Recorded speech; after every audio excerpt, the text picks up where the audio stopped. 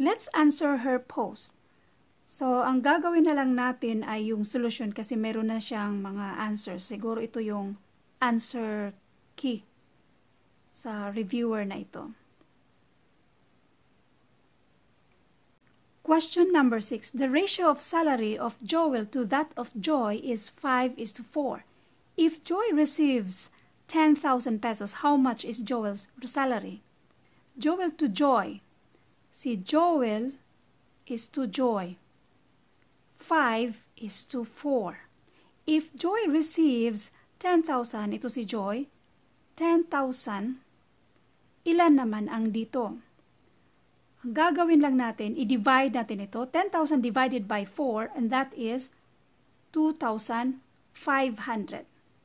10,000 divided by 4 is 2,500. Itong 2,500, i-multiply mo sa 5, 2,500 times 5, and that is 12,500.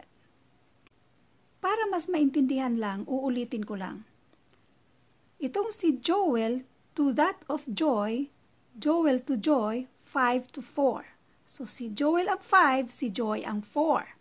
If Joy receives 10, si Joy, 10,000, how much is for the yung salary ni Joel?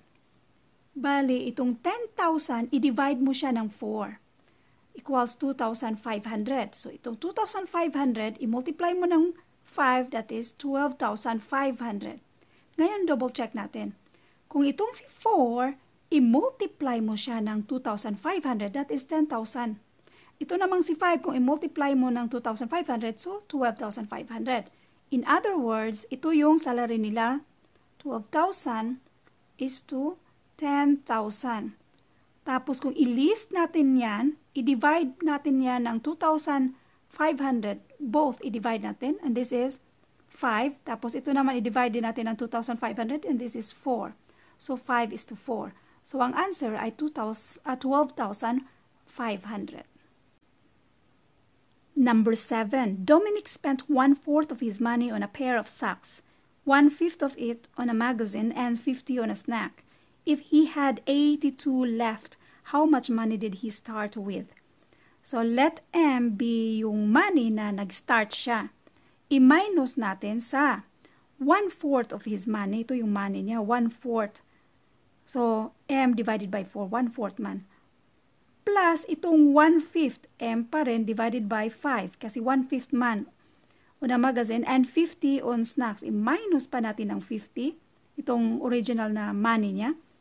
Tapos, ang natira ay 82. So, ito na yung equation natin na nabuo. Next natin gawin ay isolve ang equation na ito. So, ito ang unahin natin, itong ginawa natin na sa loob ng parenthesis. And this is 9m over 20. Kasi ito, wag na lang natin shortcut. Ang least common denominator nila ay 20. 20 divided by 4 equals 5. 5 times m, that is 5m. Okay. Dito naman ay 20. 20 divided by 5 times m equals 4m. Kasi 20 divided by 5 equals 4. So, 4 times m equals 4m. Kaya ito, naging 9m over 20. Kaya, ang answer dito ay 9m over 20. So, kopyahin lang natin yung iba, yung the rest sa equation natin. 82. Next, ito, i-transpose natin sa kabila. So, bali, mag-minus tayo, ay mag-add tayo ng 50 to both sides. Mag-add tayo ng 50, kaya makancel na dyan. Dito na si 50. Gawa tayo ng ibang kulay para mas klaro lang. 82 plus 50, 132. Tapos, kopyahin lang ito, 9m over 20 minus, m minus 9m over 20. So, dito na naman tayo. Ito na naman ang isolve natin. Next. Then, ang least common denominator nila ay 20. So, 20 over 20m minus 9m over 20. So ito ay 20 minus 9 equals 11m equals 132. Kasi nag-equals lang man tayo para dito. So ito na yung equation natin naman. Ang pinaka-last na equation natin, 11 over 20m equals 132. So i-transpose natin, i-divide natin, 132 divided by 11 over 20. So ito, kopyahin si 132, maging multiplication ito. Reciprocal ng 11 over 20 is 20 over 11. And that is, ito i-multiply natin ito. Pwede rin hindi mo i-multiply ito, mag-divide ka dito sa kabila para hindi malaki masyado yung numbers mo. So 132 divided by 11, that is 12 times 20, and that is 240. So the answer here is letter C. Number 8. Miss Buffer receives a 2% commission for every car she sells. If she gets a total commission of 128,000 pesos, what is her total sales?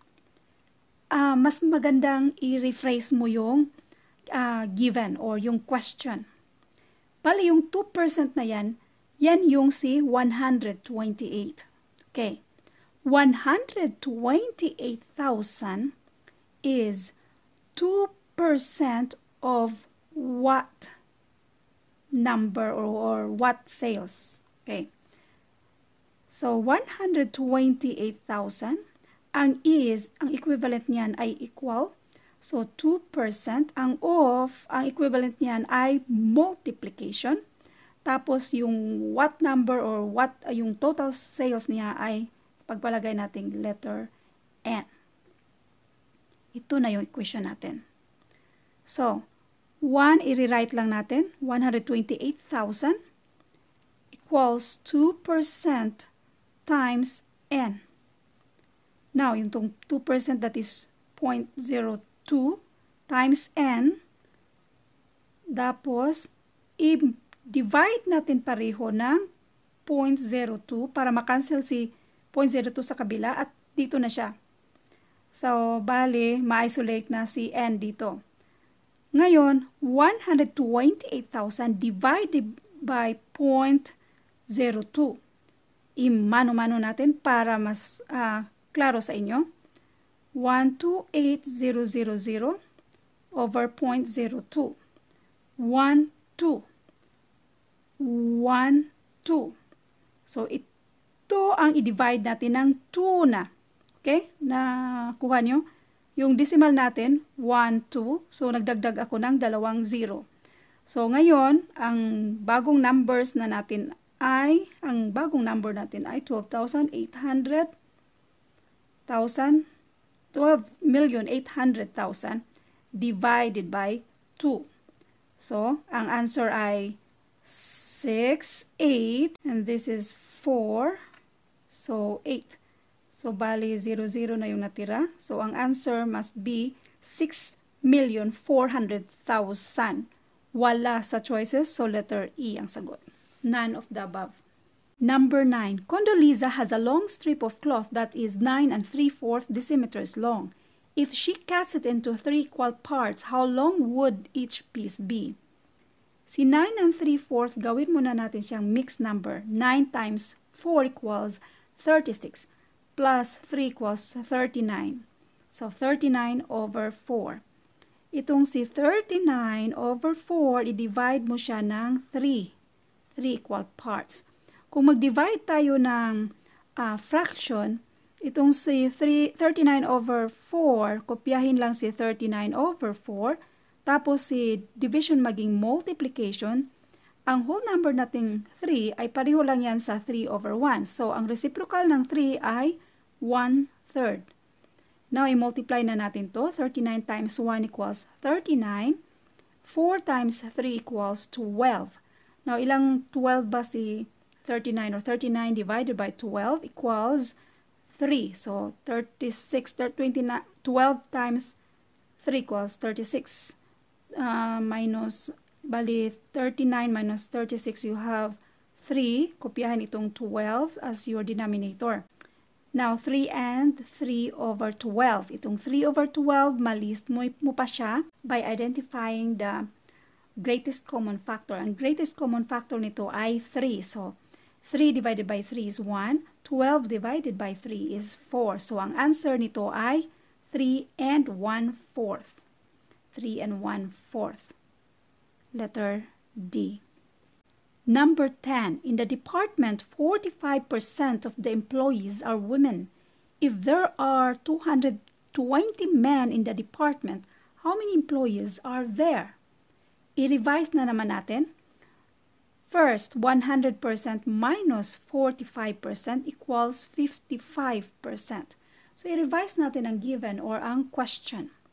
220 is 55% of the total employees of T.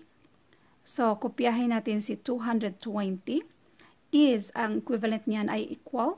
Si 55%, ating i-divide na yan ng 100% and that is 0.55. Si of, ang equivalent niyan ay multiplication. Tapos si letter T natin. Now, para ma-isolate si letter T dyan, ito i-transpose natin sa kabila. That means, mag-divide tayo sa both sides ng 0.55. So, maging 220 divided by 0.55. So, gawin natin whole numbers ang denominator natin. 0.55, 1, 2. So, 55 na siya. 1, 2. Dalawang move natin. So, dalawang add ka ng 0. So, maging 22,000 over 55. Yan na yung i-divide natin. So, ang 22,000 divided by 55, that is 400. So, ang answer dito ay letter A, 400.